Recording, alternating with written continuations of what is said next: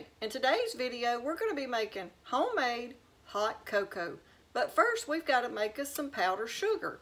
I'm going to be using my regular white sugar and we're going to make powdered sugar to make our hot cocoa.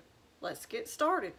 All you need is some regular white sugar and some kind of food processor. I'm actually going to be using my Ninja. You can use any kind of blender or any kind of processor to make this powdered sugar. What we're going to do is measure us out 1 cup because that's what our cocoa recipe calls for. Okay, y'all, we're going to make our powdered sugar first for our hot cocoa mix because I don't have any. So it's so easy and simple. All you do is you'll take 1 cup of regular white sugar,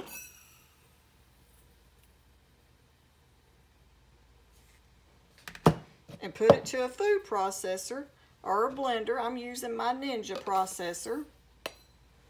You can use any kind of blender. And then you're going to take 1 teaspoon of cornstarch and add to your 1 cup of white sugar.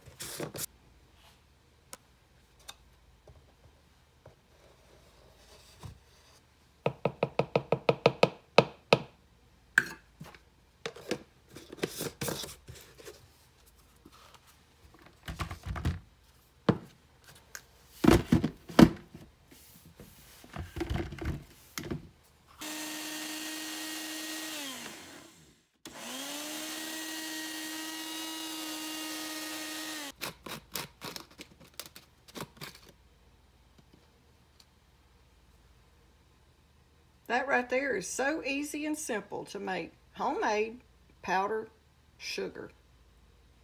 And you don't have to go out and buy a separate kind.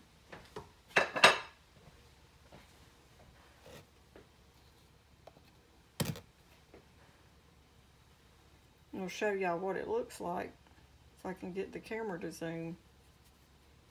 See? It's just like the powdered sugar you buy.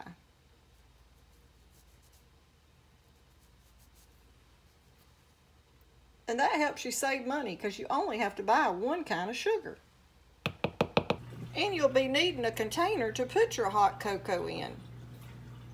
So I've got me a mason jar, but we're going to go ahead first and we're going to use this big bowl in case I have more than a mason jar full. So I'll have room to mix it up. This right here is great to take camping. We're going camping soon, so I thought I'd make me and my daughter-in-law some of this hot cocoa to have at the campground. And it's good just for any time of year. And this right here makes a great Christmas gift for like teachers or even family members that you just need something small for. Anybody would like to get a jar full of hot cocoa, and you can decorate the top with a little ribbon and put a little card on there. Okay, that's our 1 cup of powdered sugar. Now we're going to do our 1½ cups of powdered milk.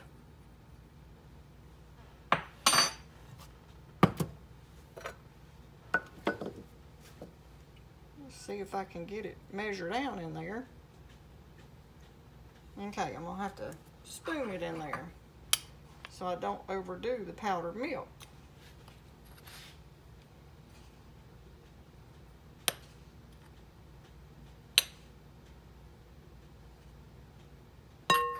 Okay, that's 1.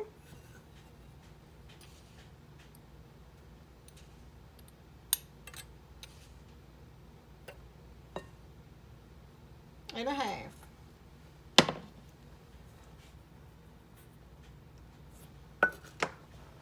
And now we're going to do our Hershey's chocolate cocoa. And we're going to do 3/4 cup of the cocoa mix.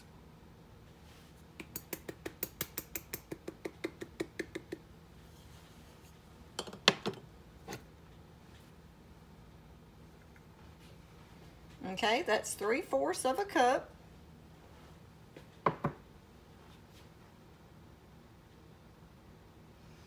And now we're going to add a 1/2 teaspoon of salt.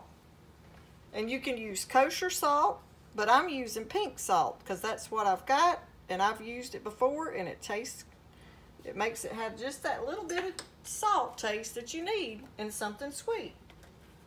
Okay, now that's all your powder ingredients, so we're going to go ahead and give that a mix. Oh, it smells like chocolate already in here, and we hadn't even made any of it yet.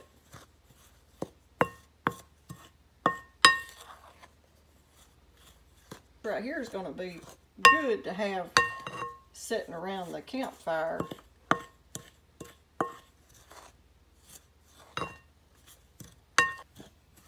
Just mix it till you see all that your milk and your chocolate and your sugar is well combined.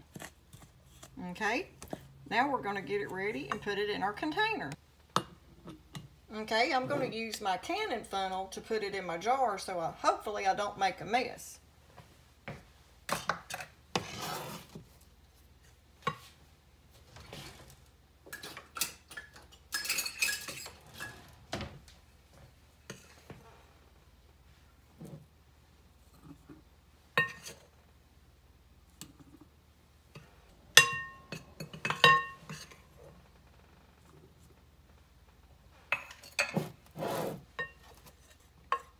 I love making my own homemade hot chocolate, because doing it this way, you know what's in yours. You don't get all those extra preservatives in them that we don't want.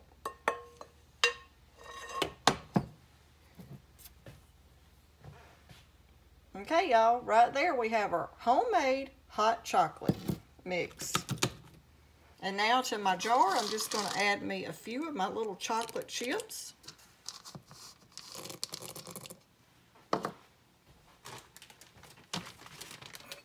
Now what you can do is you can make this all at one time in one big batch, or you could make it like 1 or 2 cups at a time.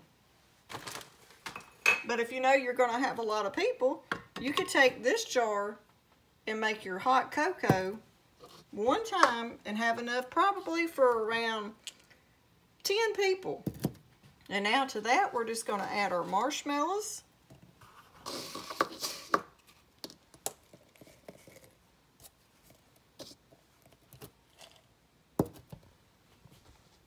As many or as little marshmallows as you like in it. And I use chocolate chips. You could even use caramel chips or whatever you like. But that right there is an easy way to make homemade hot chocolate. Okay, y'all, we're going to make a cup and let you see how it turns out. I'm just going to get me a little bit out from the bottom of my jar, and I'm getting a few of the chocolate chips, so they'll be in the bottom of my cup. And we're going to add about 2 tablespoons.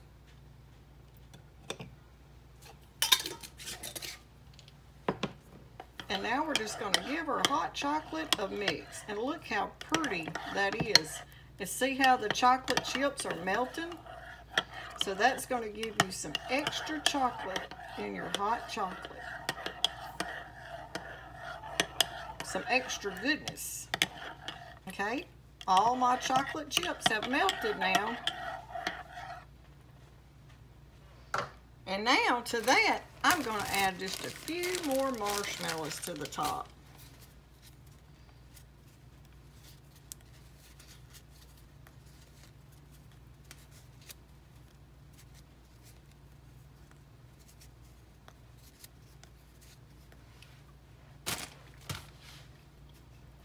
Okay, y'all. That's your perfect cup of homemade hot chocolate. Okay, y'all, I hope you like our video on how to make homemade hot chocolate. And if you do, don't forget to give us a thumbs up, like, share, and subscribe. Thanks for watching.